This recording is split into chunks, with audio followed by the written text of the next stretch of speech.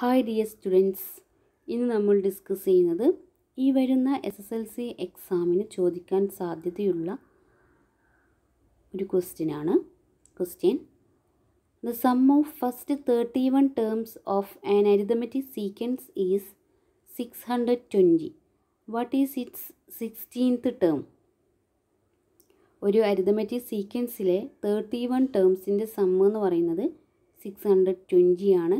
അങ്ങനെയാണെങ്കിൽ ഈ സീക്വൻസിൻ്റെ 16th term എത്രയാണ്? ഈ ടൈപ്പ് ക്വസ്റ്റ്യനിൽ നിങ്ങൾക്ക് ഏത് ടേമാണോ കണ്ടെത്തേണ്ടത് ആ ടേം മിഡിൽ ടേം ആണോ എന്നാണ് ഫസ്റ്റ് ചെക്ക് ചെയ്യേണ്ടത്.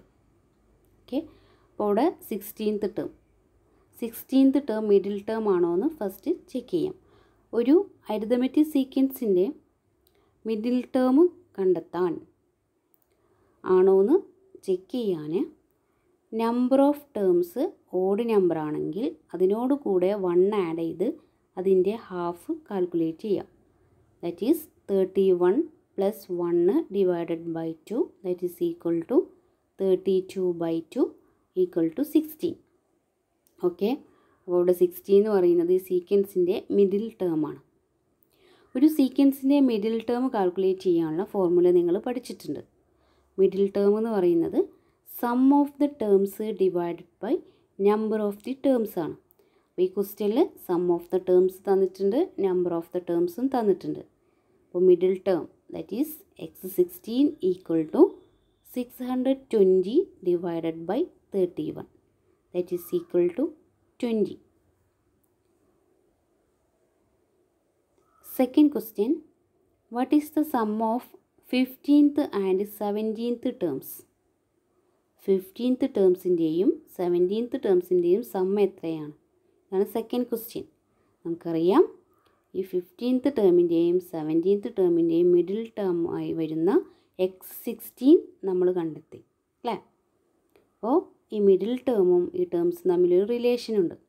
അപ്പോൾ x15 + x17 that is equal to 2 into middle term, that is 2 into 20 that is equal to 40. അപ്പോൾ x16 ഈ രണ്ട് നമ്പേഴ്സിൻ്റെയും മിഡിൽ ടേം ആയതുകൊണ്ട് ഈ രണ്ട് ടേംസിൻ്റെയും സം എന്ന് പറയുന്നത് മിഡിൽ ടേമിൻ്റെ ഡബിൾ ആയിരിക്കും.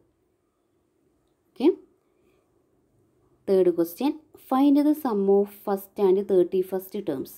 ഫസ്റ്റ് ടേമിൻ്റെയും 31st ടേമിൻ്റെയും സമ്മ് കാൽക്കുലേറ്റ് ചെയ്യാനാണ് ഇതിലെ തേർഡ് ക്വസ്റ്റ്യൻ. നമുക്കറിയാം ഒരു സീക്വൻസിലെ ഒരു പെയറിൻ്റെ സമ്മ് എന്ന് പറയുന്നത് എപ്പോഴും ഈക്വൽ ആയിരിക്കും. ഇവിടെ നമ്മളൊരു പെയറിൻ്റെ സമ്മ് കാൽക്കുലേറ്റ് ചെയ്തു, അതായത് x15 + x70 that is equal to 40 ആണ്. ഒരു പെയറിൻ്റെ സമ്മ് 40 ആണ്.